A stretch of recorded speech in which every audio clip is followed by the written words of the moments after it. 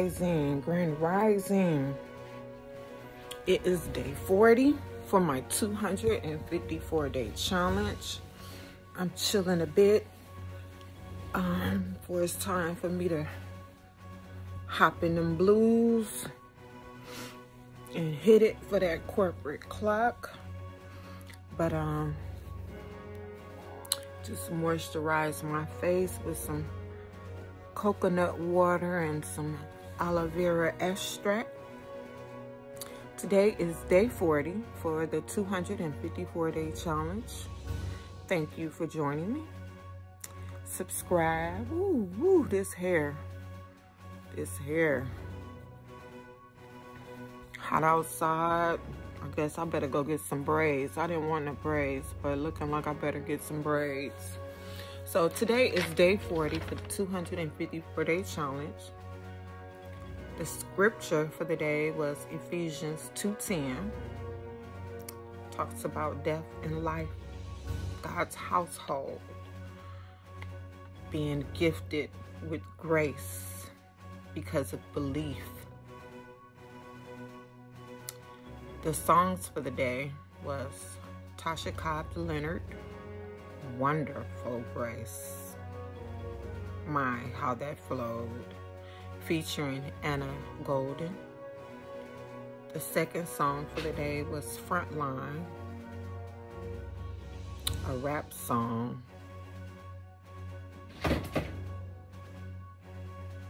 By Brian Trail, Antoine Hill, Triple Three, Santiago, Young Bro, and ASAP Peach.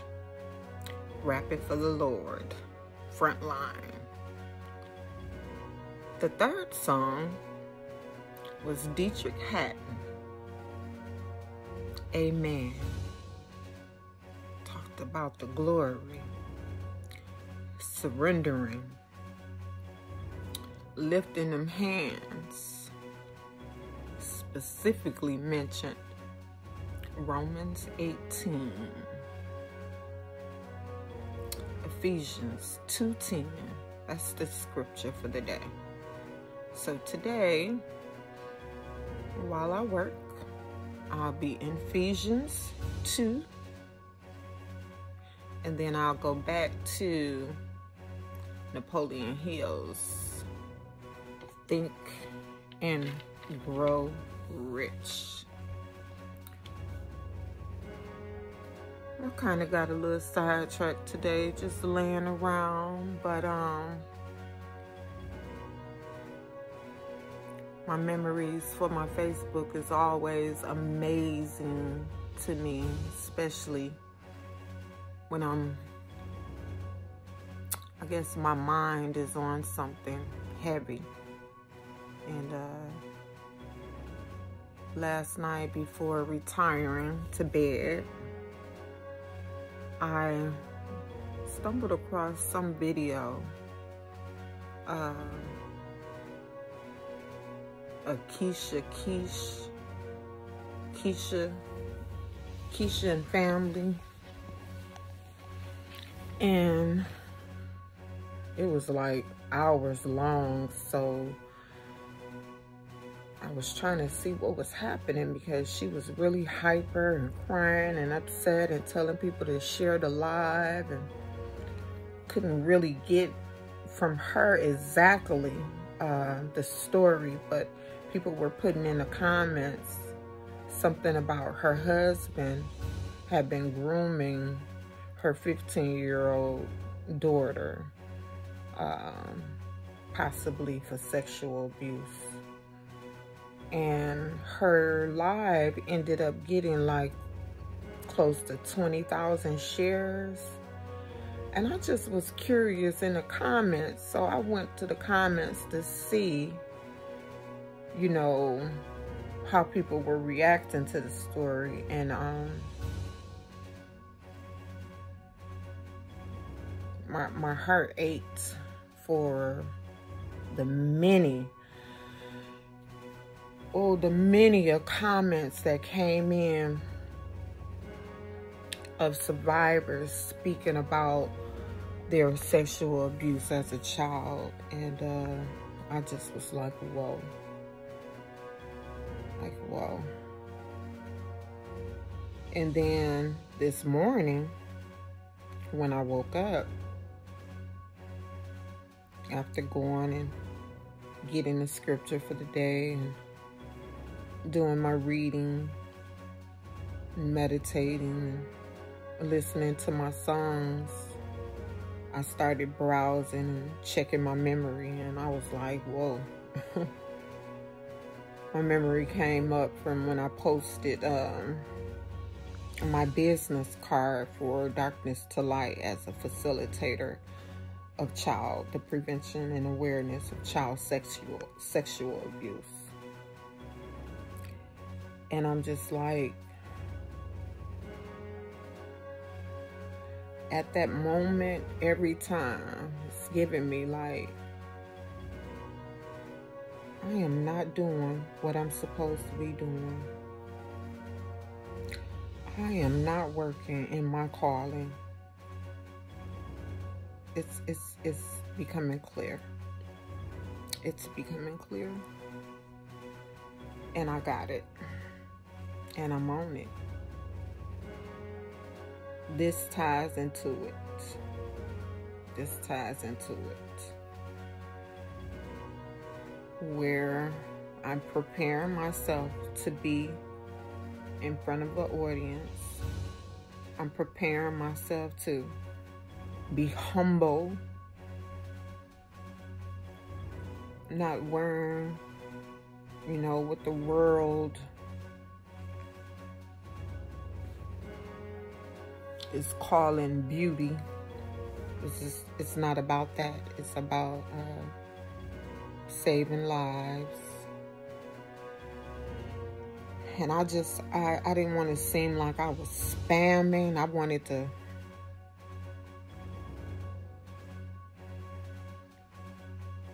start pulling from there, but I didn't want to seem like I was trying to recruit on their page. But man, I wanted to reach out. Our world is hurting. We're hurting. We're hurting. I know I have been, but it's been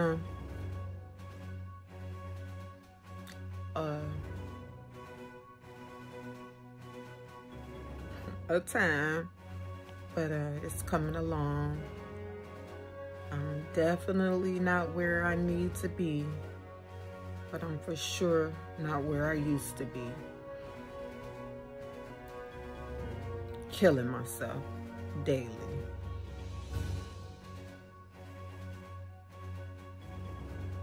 Because of pain.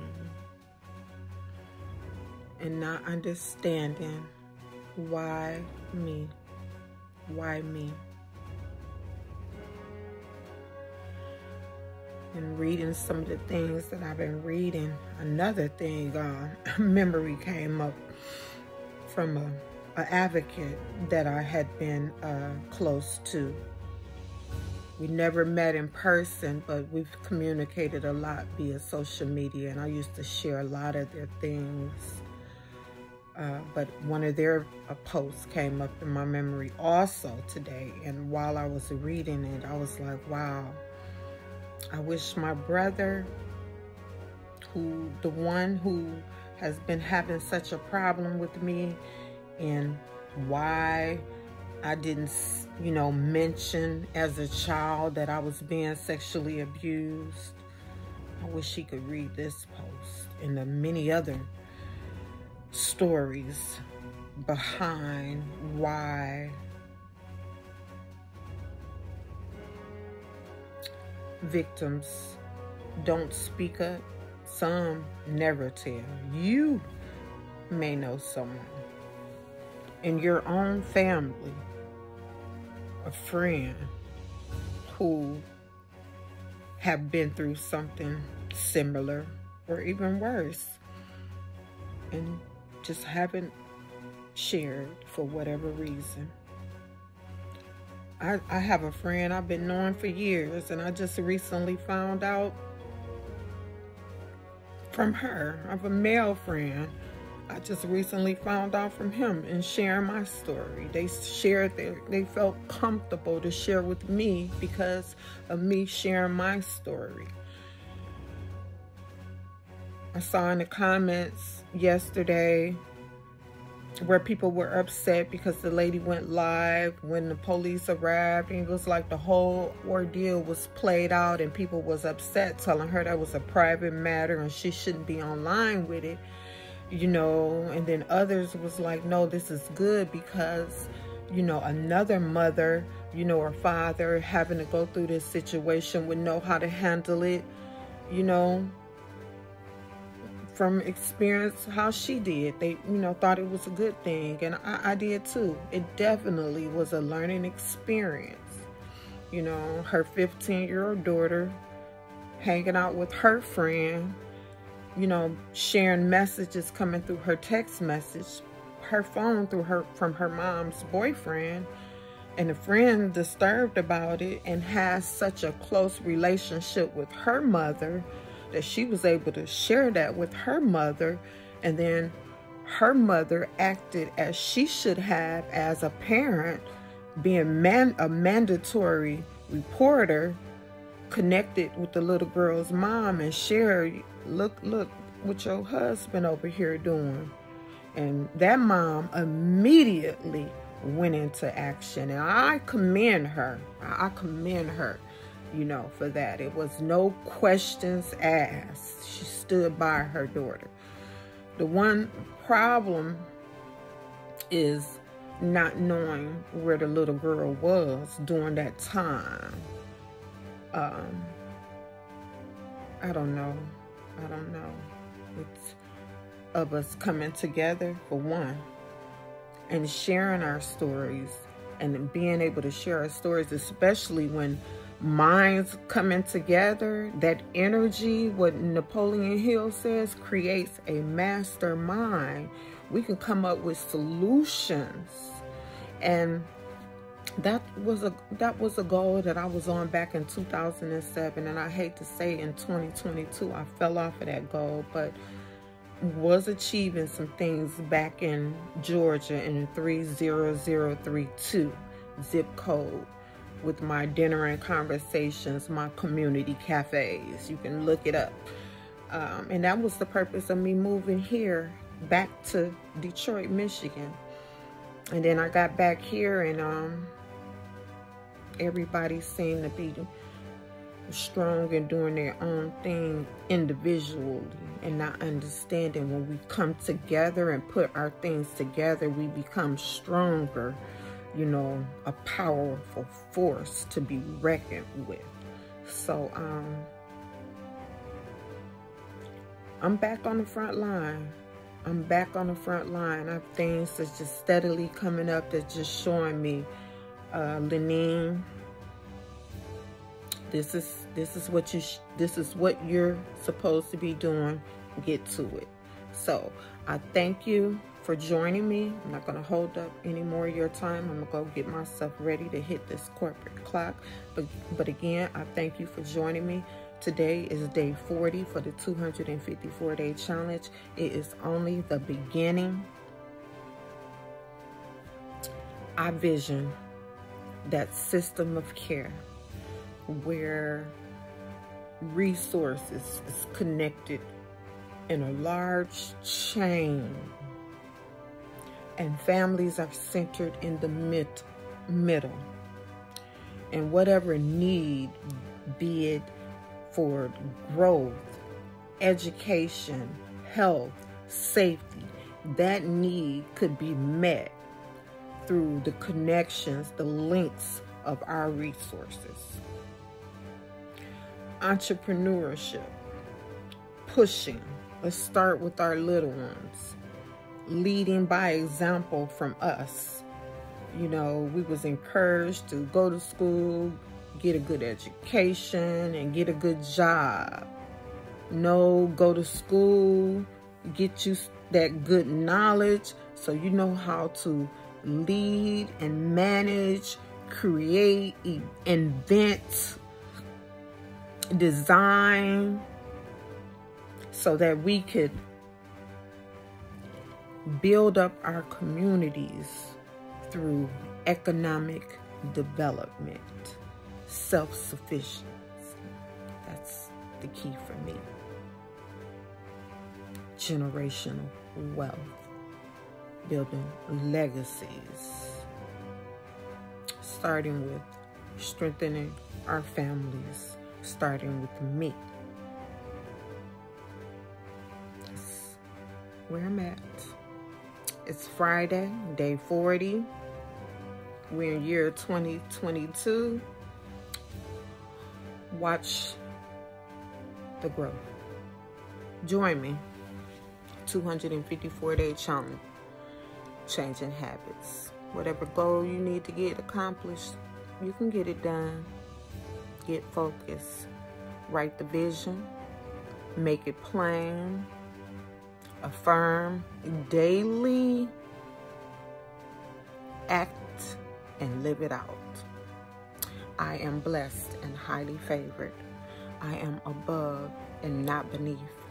I am the lender and not the borrower. No weapons formed against me shall prosper, and every tongue that rises against me shall be condemned by the Lord. I can do all things through Christ who strengthens me. I am a builder. I am a creator. I am victorious. I am healthy. I am wealthy. I am disciplined and I am focused. I will get everything that my heart desires. God is with me. I am above and not beneath. I am the lender and not the borrower. Mercies and goodness follows me all the days of my life. Riches and wealth are in my home. Everything I touch, I succeed in. I am a winner. I am blessed. I am highly favored. Grace is upon my life. Glory, glory to God. I am a survivor. I make the impossible possible. I am resilient. I'll bounce back from anything. I'll never be broke again. I'll never be hungry again. The Lord is with me. Happy Friday.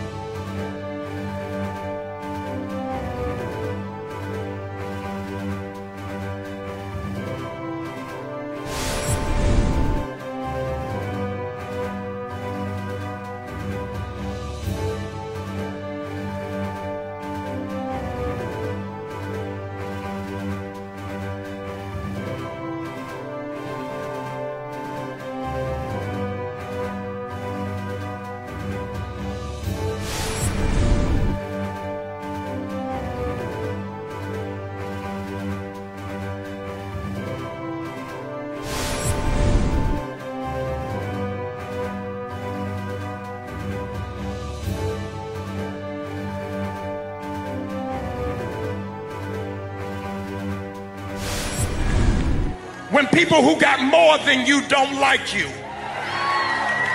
and you're trying to figure out why you attacking me when I ain't got nothing. I hope y'all tear up this church. God said, if they hate you at this level, what they gonna do when I elevate you to a